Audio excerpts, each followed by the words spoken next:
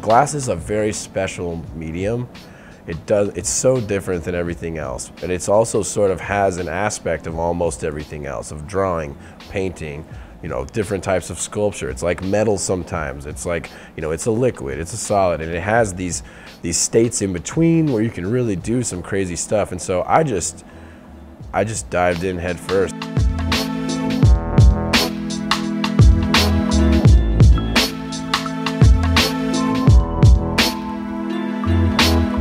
When I talk about this, what I like to say is that glass has become my job, my source of income.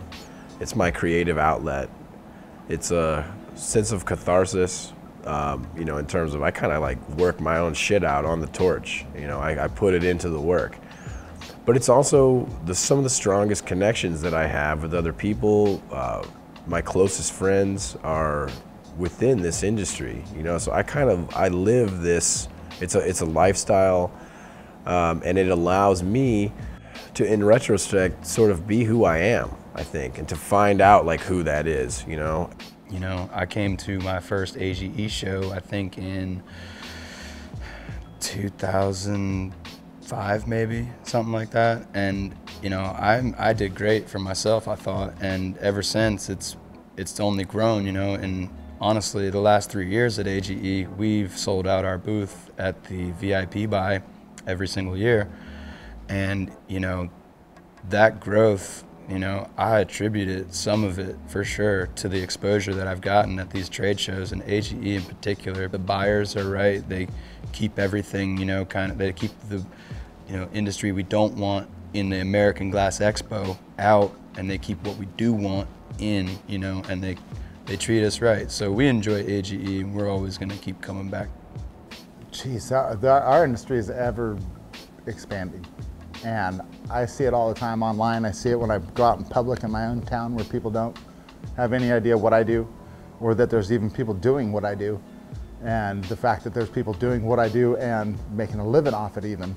And that's like this, hidden subculture almost. I can't even really call it a subculture because it's like boiling at the brim.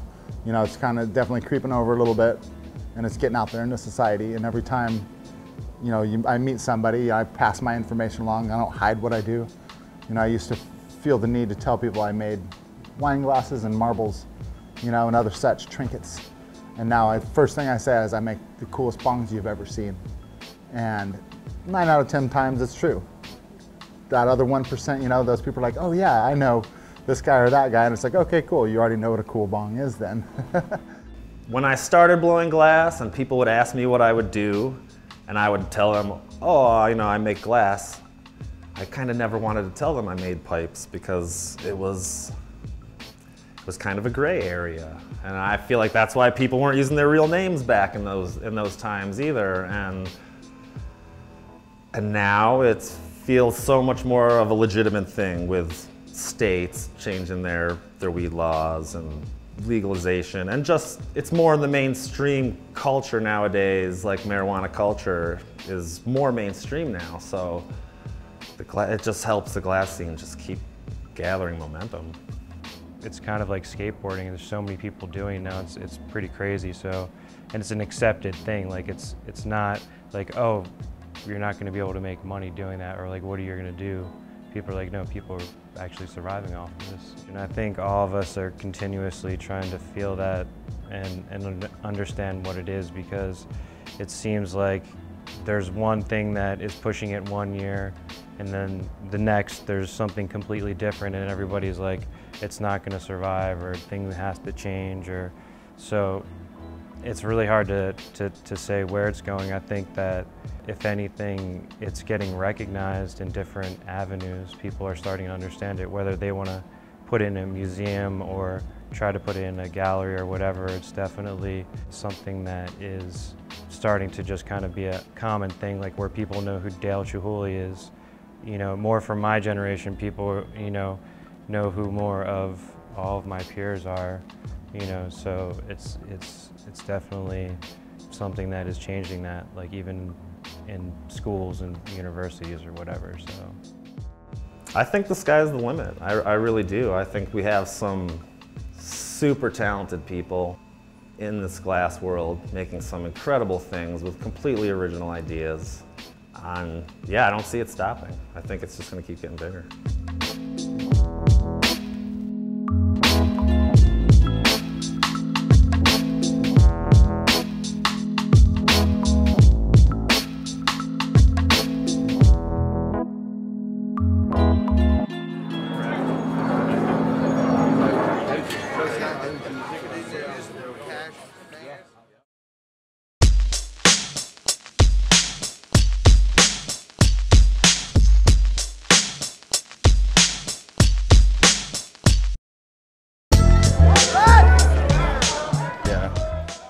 I realized the hype was real when, you know, I'm standing at the booth. We had all the pendants up on the board, and there's this huge line of kids waiting to get in, and I just heard the feet, and they all seen them coming towards me, and I was almost overwhelming at first, and it really made me realize, I was like, oh my God, they're coming for this. And it was a huge, like,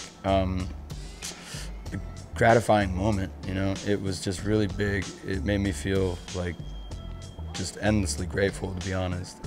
It was big for me. I've never seen a mad dash for a glass booth and just so many people wanting it like that. It was great to see. It was very busy at the booth when they first opened it, certainly. Organizing that sort of chaos is something that's not always easy, and we really want to be fair to everyone. With the market being very low supplied and us not putting anything out, it just makes it where when we finally do, the thirst is so real that the shops know they're not going to have another chance to get it for a while. They really want to get it right then. Demand is what it is. Andrew's only able to make so much. He does everything himself. Nobody's making anything for him, so it's one of those things where we do what we can do, and the response has been overwhelming and incredible, and it's amazing.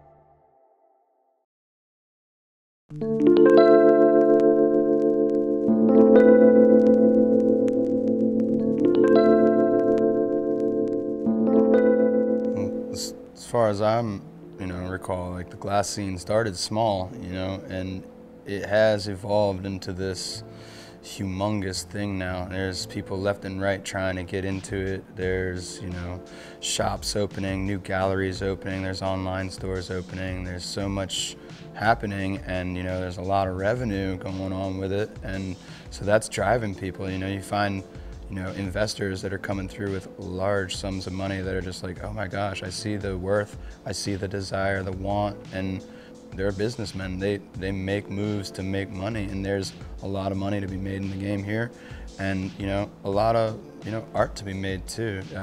I stick with make what I like, and then money follows passion. So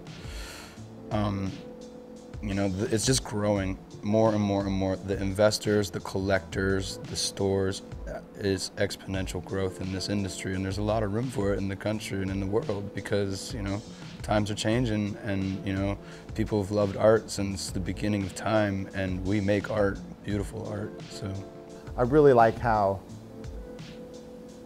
just everybody's really defining and refining what they do and how they do it, and figuring out who can put it together and who can't put it together, who works well together, who doesn't work well together. And I think that's just taking our, you know, industry as a whole and just really refining it, you know, as it's been, you know, I started in '96 and it's been slowly refining every year ever since. And it's like there's no stopping it, and each year you don't know what you're going to expect next year. So it's just that excitement of like, what, you know, what are we all turning this into? You know, where are we going with this? You know, not that many people know where they're going with all this. They're just fully engulfed and addicted to it and just can't stop thinking about the next thing.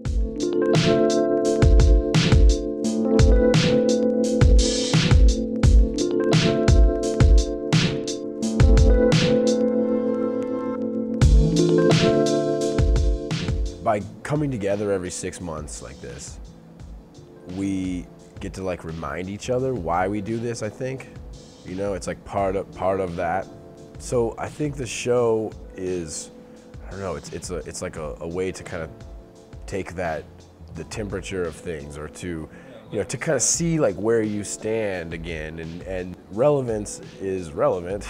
You know, so you have to, in order to stay relevant, you have to, you know what is, you know. And so the show is like, you know, you can only be on Instagram for like so many hours a day, you know.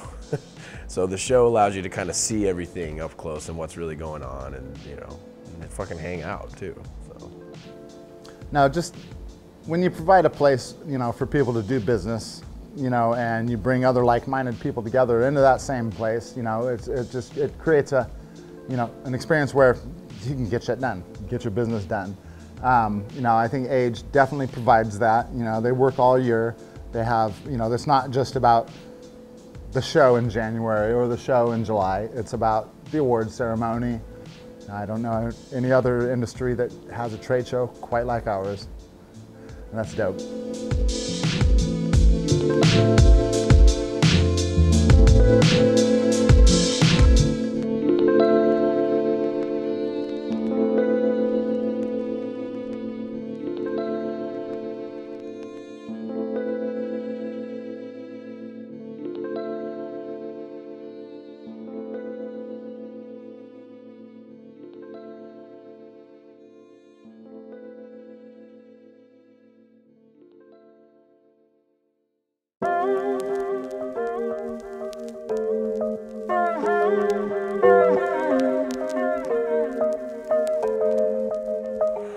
most exciting thing in the industry for me, I mean, I gotta say it. I hope this doesn't make me look like an asshole, but the most exciting thing is the fact that people are selling pieces for like hundreds of thousands of dollars, or over $100,000. You know, and it's like, it's not like, oh, it happened once. It's like, it's fucking happening. It's like every time Mothership wants to make $100,000, they just got to make a certain level of piece, and then just be like, all right, who wants this one?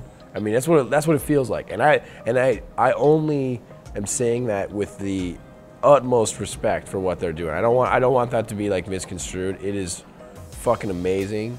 And Scott Deppie is, I fucking chewed his ear for like 20 minutes last night about how much he's shifted my paradigm and continues to. And that's kind of what that is that the, you know, the industry is like figuring out, you know, how big, you know, it's fucking flexing its muscles a little bit, and that is exciting because it even if I never get to that point, just the potential of it, just the, again, the shift of paradigm of that is like, you know, what can't we do? You know, where is the ceiling? Is there even a ceiling?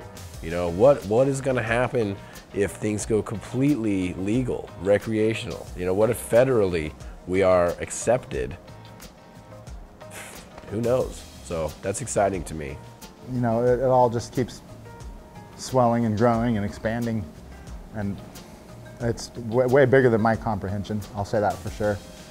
I can't keep up with everybody's out there and who's doing what, and it blows me away. I'd say if you wanted my opinion on, you know, the industry and how, you know, the economics of it are working, I'd just say, you know, let's look back in history and see where it started again. And, you know, you see kids on lot selling glass at, you know, Grateful Dead shows and stuff like that, which is, you know, a lot where the, you know, pipe making industry started, you know. This very, you know, hippie, happy, you know, we like to burn it down and just enjoy ourselves kind of thing, right? So you look at that and it was pretty, you know, no offense, but, you know, small time. And now you look at where we are now in the industry, and you have artists out there that are just absolutely slaying it. They're getting a very good premium for their glass, and their glass is exquisite, and the collectors that are purchasing it, they're treating them like museum quality pieces. I think that if you look at the history and you look at like where it's gone, it's only elevated itself from one spot to the next, to the next, to the next. And you know, if the world keeps going the way it is, if the laws in this country keep getting the way that they should get, you know, I don't see why there should be any ceiling.